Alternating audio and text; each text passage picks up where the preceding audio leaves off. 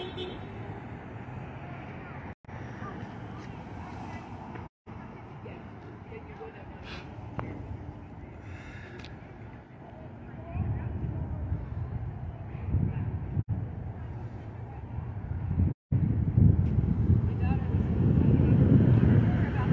this is Martin Espinoza with the Press Democrat.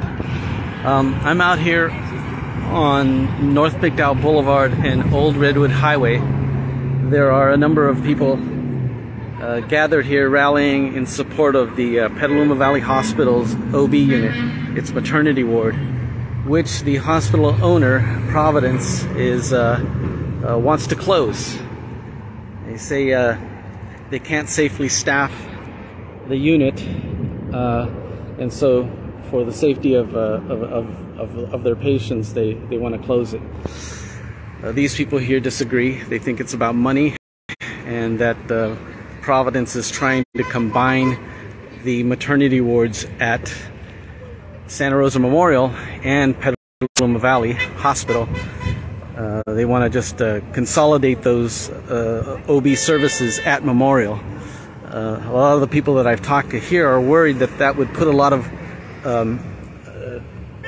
expecting mothers or women who would like to have a baby in the future would just put them at risk, because they would have to drive either all the way to Santa Rosa or drive to Marin County.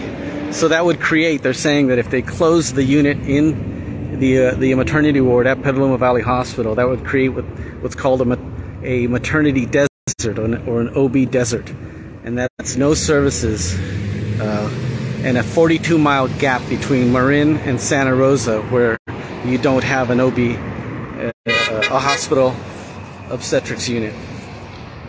So the reason they're gathering today is because the Petaluma Health Care District is holding its meeting, a board meeting, today at 6 o'clock.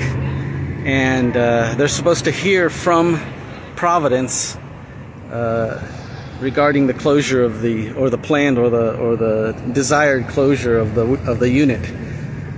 Petaluma Health Care District used to own the hospital until about 2 years ago, when they sold it to Providence. The sale was contingent on a couple of promises, and one of which was to keep the OB unit open until 2025, at least 2025, and to keep the rest of the medical services at the hospital open until even for 20 years, I think, another 20 years. So 5 years, since they promised to keep it open for 5 years. Sorry, they promised to keep the OB unit open for 5 years and the rest of the services for 20. The hospital, Providence, says that it would like to close the unit sooner, and these people are out here protesting that. I want to come over here and talk to somebody that I interviewed. Hi. Hello. Okay, so we're live here. What's your name? My name is Litsa. Litsa, and why are you here? I'm here because it's really important to me to not have the OB center be closed at the hospital.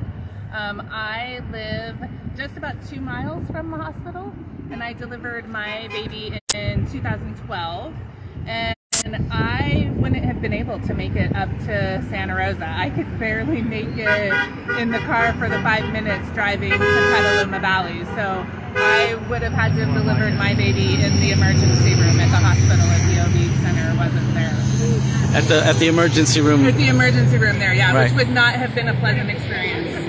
And I think that's one of the concerns that a lot of people have, is that the emergency room here at Petaluma Valley is going to become the de facto maternity ward. Yeah. And that's not a good thing. No, not at all. No, definitely not. So what's your sign say? My sign says, "Providence is your word worth nothing. Keep OB open." Now, your daughter was holding a sign that Yes. You made this sign? What does it say? Countless jobs and the cute baby faces, so why throw that away? Great. So what do you think is going to happen? Well, I hope that they listen and that they don't close it and they find other solutions, because it's a really wonderful place to have your baby, and I think that they could make it even better.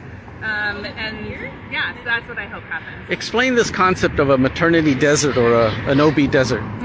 So if they close the OB center at Petaluma Valley, there would be around a 42-mile gap from the nearest OB centers down in Marin and then up in Santa Rosa. And so that's how far people would have to travel to have their baby.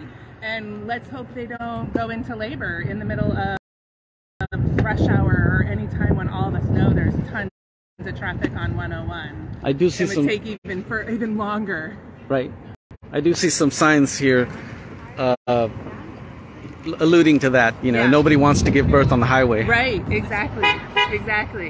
All right. Well, thank you so much. Thank you.